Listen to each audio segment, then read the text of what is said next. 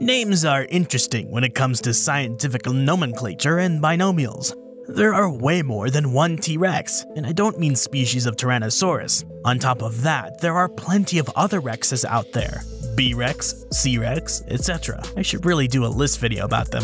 That would be cool. Anyway, one of the most egregious copycatters was named in 2001 from the hardened, sticky deposits of trees in the Dominican Republic. Meet Tyrannasaurus Rex.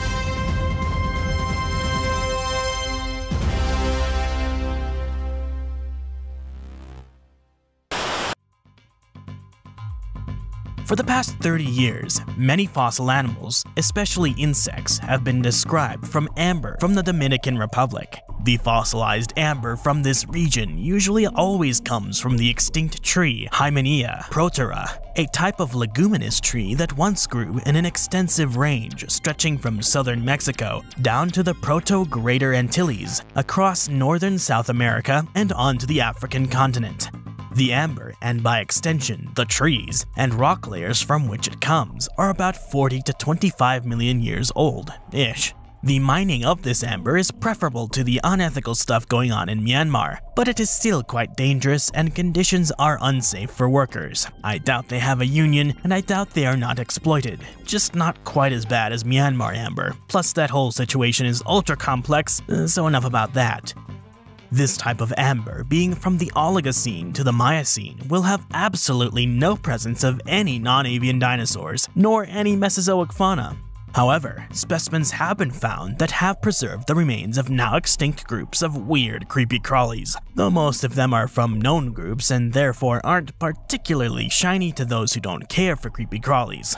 All sorts of insects and arachnids have been found: spiders, ants, gnats, ticks, lice, wasps, bees, mantids, tardigrades, and beetles. However, in all this time, essentially no beetles from the Scarabaeoidea superfamily have ever been recorded. Or at least, that was until the early 2000s.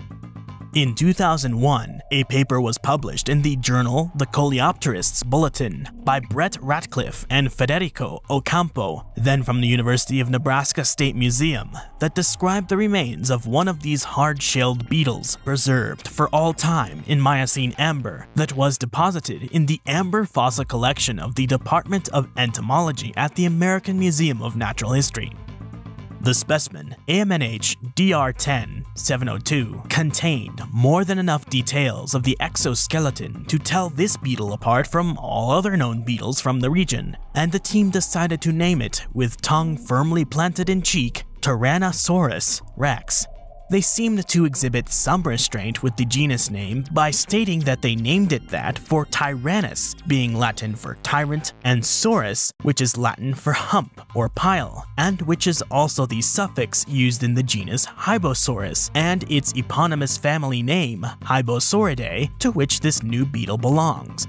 Their reasoning for the name was because the little idiot stumbled helplessly into amber and died. The species name speaks for itself, and the authors thought as such too. This is easily the best T-Rex pun out there though, due to the similar sounding genus name on top of it just being T-Rex. The genus, Tyrannosaurus, is unique among other hybosaurid beetles from the West Indies due to its 9-segmented antennae, whereas all other genera have 10-segmented antennae. These little guys were about 6 millimeters in length, with some being as wide as almost 3 millimeters. Itty-bitty beetles stained a reddish coffee brown. The team surmised that the holotype specimen is a female based on the appearance of the 4 tibia and tarsal claws that are the same for females in the genus Apollonicus, a genus of hybosaurid that also occurs in the West Indies. And that's about it really. These weren't particularly unique or well-decorated showy beetles. They were probably easy prey for larger spiders and wasps and kept to the detritus like most tiny beetles do. For more interesting stories about nature, the history of life, or what goes bump in the night, subscribe, like this video, drop a comment in the comment section below, and hit the bell icon to stay in the know with everything Edge. Thanks for watching.